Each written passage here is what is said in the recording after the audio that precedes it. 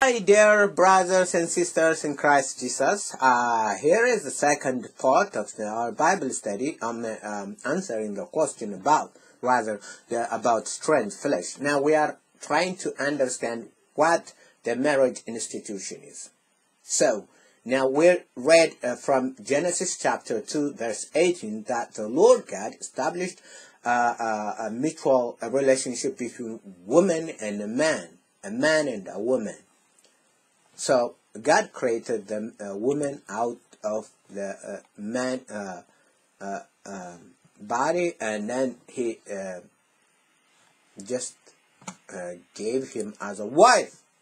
So that's the relationship that God established. This is the marriage relationship. So what is an institution, marriage? How, if it is so, how is it? I mean, is it?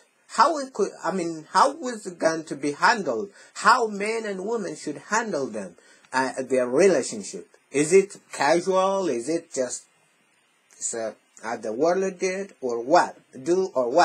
How do we have to handle our relationship, the marriage relationship, the husband and wife? How do they behave before God, so that they have a fruitful marriage and a good marriage, a long-lasting marriage, and God-honoring marriage? How is it? I mean, what is it? Now, let me read from other part of the book of Hebrew, chapter 13, verse 4. The book of Hebrews, chapter 13, verse 4. Marriage is honorable in all, and the bed undefiled. But the whoremongers and adulterers God will judge. Now, this is a relationship. And God instituted the marriage between a man and a woman. And He says, this is one, should be fruitful. Two, it should increase, multiply. Third, it should be undefiled, honorable. Marriage is honorable, and the bed is undefiled. It's a place of holiness, sanctification, a place of sanctification. Marriage is by itself a place of sanctification before God, a place of holiness. There is nothing dirty in it. So God expects that the marriage to be honorable, the marriage to be undefiled, the bed to be undefiled. But the whoremongers and the adulterers God will judge them. So if people are away from the marriage, if they break this fundamental principle of God, and they will meet the judgment of God, the fiery indignation of the Lord God. God is going to throw them to everlasting fire because they don't listen the word of God, and they don't respect His law, and they didn't abide by the law of God. So they will be found guilty and will be thrown into everlasting fire. So God is going to judge. It is honorable and it is holy. It is holy. Okay. Now, how is the man towards the woman? I mean, how can the man handle his relationship to a woman? Now, the Bible says, husbands, love your wives, even as Christ also loved the church and gave Himself for it. Ephesians chapter 5:25. In the book of Ephesians chapter 5 verse 25, the Bible says, husbands, love your wives. Now, this is God put them together, and then that God gave the commandment to the man to love his wife. What kind of love? Well, the English word is the same word. Love is love. But when you go to the Greek, it has it's powerful. It's not any kind of love. Philo, and there are so many kinds of loves in the word to express love, there are so many words in the Greek language. But this one is the highest love that man has for his wife. I'm sorry to say, for his wife. Husbands, love your wives, even as Christ also loved the church and gave himself for it. So what? Christ came and died for the church. Was the church good?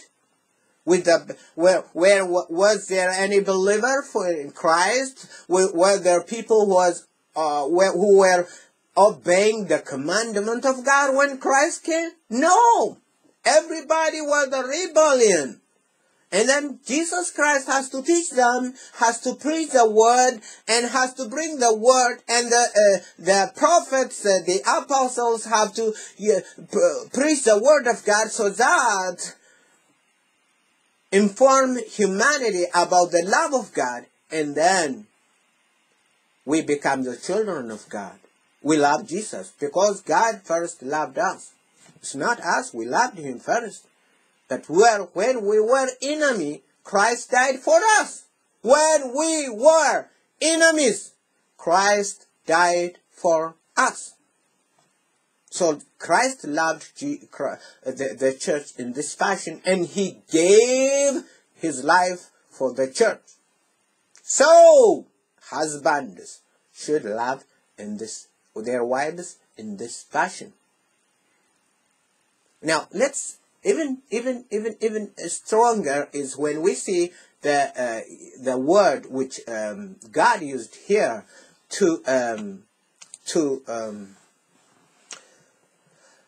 God commanded men to love their husbands, or Andres husbands, agapete tas gunaikas iafton katos kai ha Christos hegapesen ten ecclesian ke eafton paradokon oper aftes.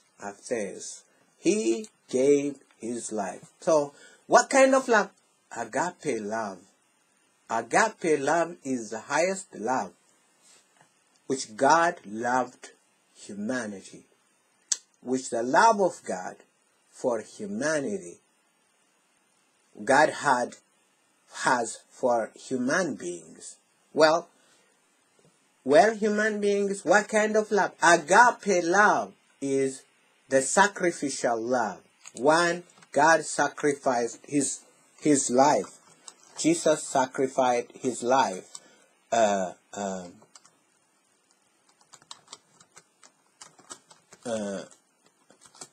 to save us. And then John 3:16, we can read that the love of God to humanity. Otas gar hegapesen hazas. Hegapesen, agape. Otas gar hegapesen hazas. That's the love of God. It's not philo, it's not some kind of love, but this is the highest love. The highest love. So, a man should love his wife without no condition. Unconditional love. Even if she is sick, even if she has so many things, defects, he has to love her as God loved us, as Jesus Christ loved us and gave his life for us on the cross of Calvary. That is the love of God. So, man should love his wife, as God loved the world. Agape love. God willing, we'll study about the word love in Greek in the Bible. There are so many. I studied last time in different parts of the Bible. But this love is agape love. Utas gar hegapesen hatas. Utas gar hegapesen agape hatas. God loved us in this fashion. This is the highest love, the supreme love, the sacrificial love. Jesus Christ sacrificed his life for us, sinners, evil people. He loved us. This is the love of God. So, in the marriage institution, there is a bondage, the highest love in the marriage institution, from the side of the man. From the side of the man. I didn't see that the woman should love the husband with agape love, but there's a different love. A different love, God says. It's not as high as this one.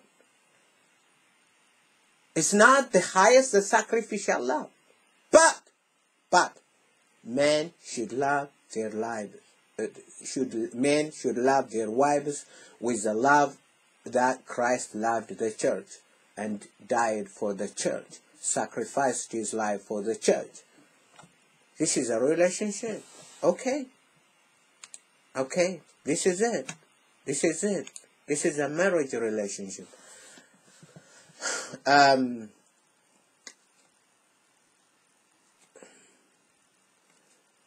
Now, husbands, love your wives and be not bitter against them.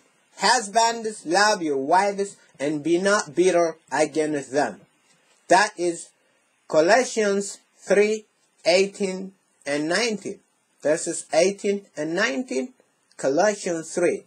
Husbands, love your wives and be not bitter against them. No, you should not be bitter to your wife. You have to respect her. You have to love her. And you have to have the highest love for your wife. Not for your game, not for anything.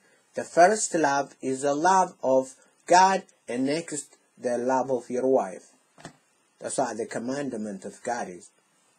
But men just do all kinds of things. Let me read it in the Greek. Oi andres agapete tas kunaikas. Agapete tas gunaikas. Your wives. Love with agape love. Love your wife with agape love. With a sacrificial love. With a sacrificial love. That's what God commanded. The highest love a man has to the woman. Okay, what about the woman? What's the woman? I mean, what did it say in the marriage relationship? What are the women supposed to do? Okay, let's go to the book of Titus 2:4. The book of Titus, chapter 2, verse 4. That they may teach the young women to be sober, to love their husbands, and to love their children. To love their husbands and to love their children. Now, as I said, the most important thing in marriage is the children, the multiplication, the reproduction, the increasing. That's what God expects from two entities, a woman and a husband and a wife, a woman and a man. He expects them to have the children and to love their children, the woman to take care of their children. That's, that God demanded. God demanded this. That they may teach the young woman to be sober, to love their husbands, to love their children. Now, let's see the Greek word. What kind of love is this?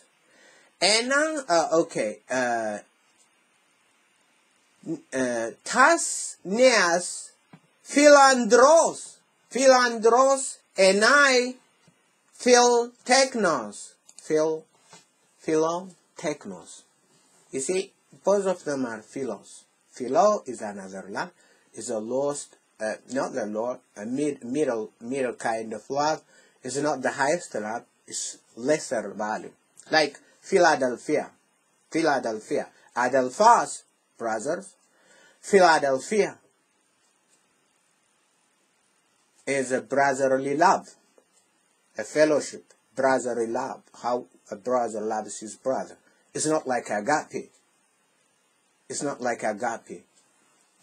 But this one is, philandros, love their husbands with a philo love, not agape. They can love, but this one is, this is the foundation God established, that women should love their husbands. But the love a man has for his wife is unconditional. That's unconditional. It's the word of God. Men abused it. Men did all kinds of things against their wives. They have been abusing them because they don't know the word of God. But the word of God is firm, that men should love their wives with the highest degree of love.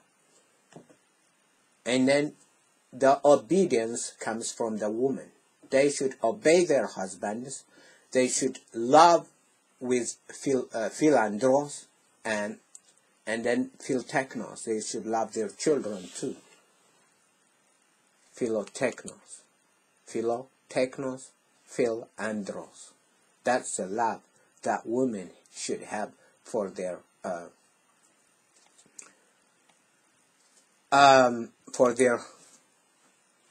husbands. Now this is the constitution of marriage, the institution of marriage, which God established.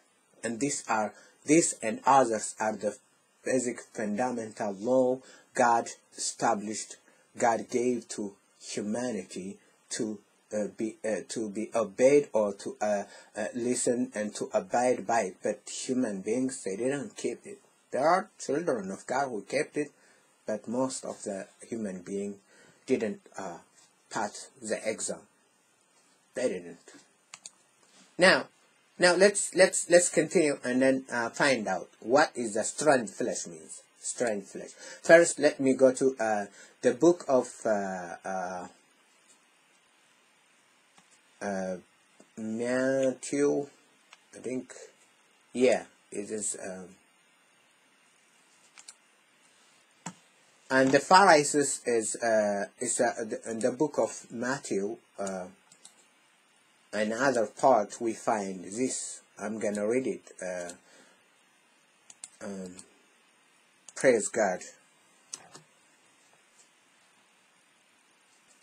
Matthew 19 verse 3. Matthew 19 verse 3. The Pharisees, those people, the religious people, the Pharisees also came unto him, tempting him, and saying unto him, Is it lawful for a man to put away his wife for every cause? And Jesus answered and said unto them, Have you not read that he which made them at the beginning made them male and female? And he said, For this cause shall a man leave father and mother, and shall cleave to his wife, and they twain shall be one flesh. The twain shall be one flesh. That is the right flesh. One flesh. That is the right flesh which the Lord God established. A woman and a man coming together and becoming one flesh. This is the fundamental law of God. The marriage law of God. A man and a woman come together and they be one flesh. One helper and the other helping each other. Ezer kenegdo. Opposite and helping. Opposite force, so that it had the opposite force that it can help you to stand up. To stand. So God did that one. What did Jesus say? No, they cannot divorce their wives for any reason. No, God didn't do that. He created them in the fashion that they become one flesh, and then they join forever with the highest love in the marriage. It's not nagging wife and nagging husband. No. with a perfect love, with a perfect harmony, with a perfect relation which is established by God, marriage is stronger and stronger and healthier. That's what God established. They cannot divorce, he told them. Okay, let's continue reading. Matthew 19. You can read for yourself. For this cause shall a man leave father and mother, and shall cleave to his wife, and they twain shall be one flesh. Wherefore they are no more twin. No, they are not two, but one flesh. What therefore God has joined together, let no man put asunder. That is the right flesh. They are one flesh. That's the healthy flesh. And they come together. That's they are one flesh. It's not a strange flesh. There is nothing bad in this flesh and this relationship. Any relationship apart from this is a strange flesh. A man and a man, a strange flesh. A woman and a woman, a strange flesh. A man and an animal, a strange flesh. A man and a woman, an animal, or whatever, is a strange flesh. Strange. Because from the establishment, God created in this fashion that human beings should marry, should join to each other in marriage.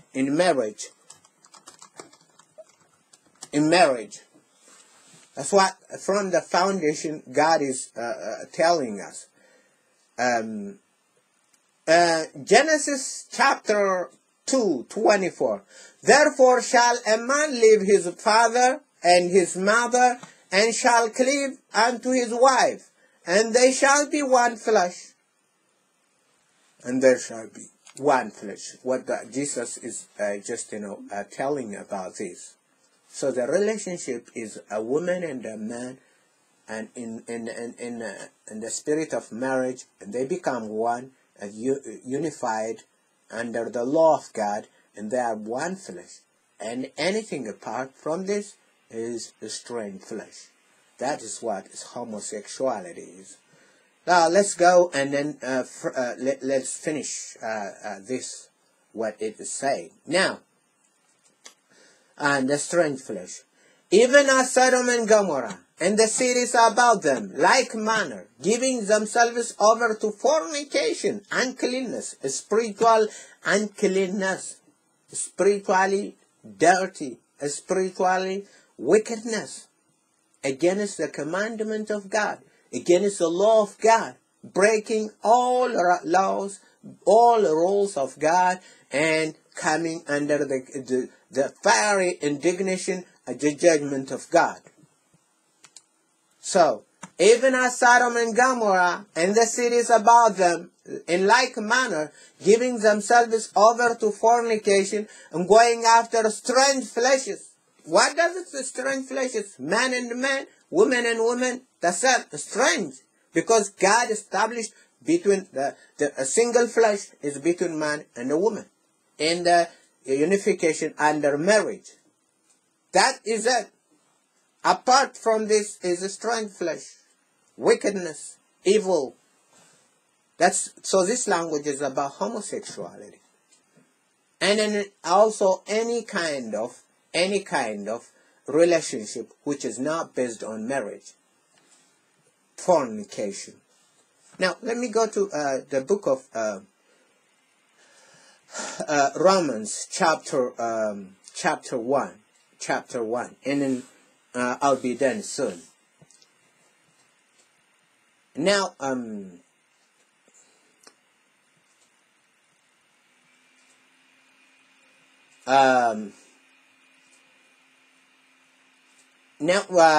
Romans chapter 1, you can read it, a whole lot of things about it. For this cause God gave them up vile affections, that's fornication. For even their women did change their natural use into that which is against nature. The woman against nature married women. The men against nature, which God created, married men. So God gave them up for wickedness because they don't obey His law. They didn't listen to the word of God. If you don't listen, you will be under this indignation of God. God will give you up for destruction. We have to pray before God. We have to handle our marriage to the highest degree. We have to be careful about it. We have to think about it and reconsider our relationship so that we abide by the commandment of God, by the law of God. Otherwise, it is dangerous. So, for this cause, God gave them up unto vile affection, for even their woman did change the natural use into that which is against nature. And likewise, also the men, leaving the natural use of woman, burned in their lusts one toward another. Men with men, working that which is unseemly, and receiving in themselves the recompense of their error which was meet. Yes, that's that. That's what God is telling us. So, a strange flesh is a relationship which is not based on the unification, union of man and a woman, a man and a woman, under the constitution of marriage, which is the Bible.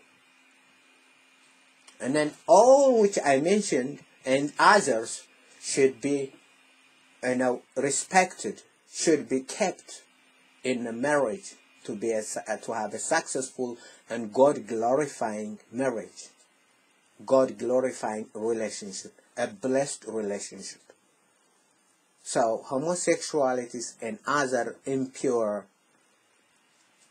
relationship between women and men and whatsoever, it is a sin, and God will judge. God will judge. It's not me.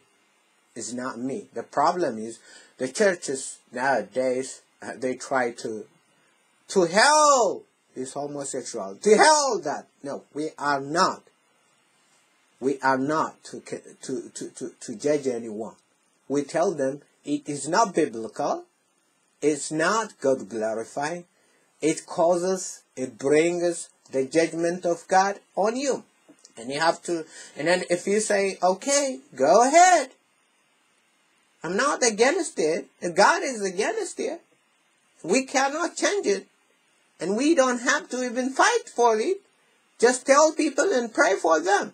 They have their choice. God gave them the choice. So who is going to be against them? No. We tell them, we pray for them. That's what we can do. Not further than that. We love them, we care for them. They are human beings. And we pray for them. We pray for them. And tell them that this is against the law of God. God is going to judge. God is going to condemn them for that reason. That's what we can do. Thank you very much for listening for the Word of God. If you have any other question, you can ask. And it's really great to study the Word of God with you. Have a blessed time, and God be with you. Amen.